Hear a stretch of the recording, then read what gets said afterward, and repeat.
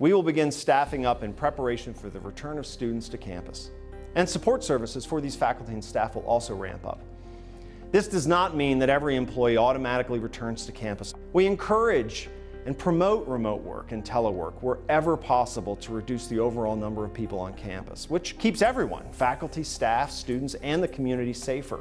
Every leader in every department in college is working hard to implement work plans to keep their teams safe in the workplace. The university has implemented new deep cleaning measures across campus. There have been modifications to classrooms to adhere to physical distancing guidelines. The university has invested in protective equipment that departments can order through our procurement team. Hand sanitizer stations are being installed all over the campus.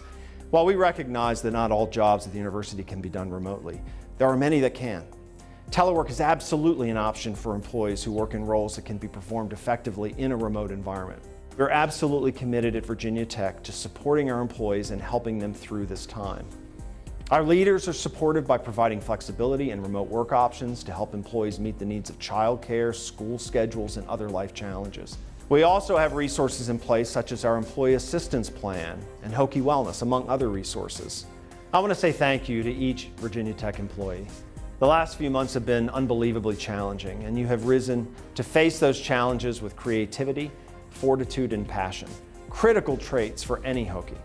While the next few weeks are going to be unusual, Virginia Tech is prepared, and we are excited to welcome students back and create a supportive and respectful environment for learning and research and service.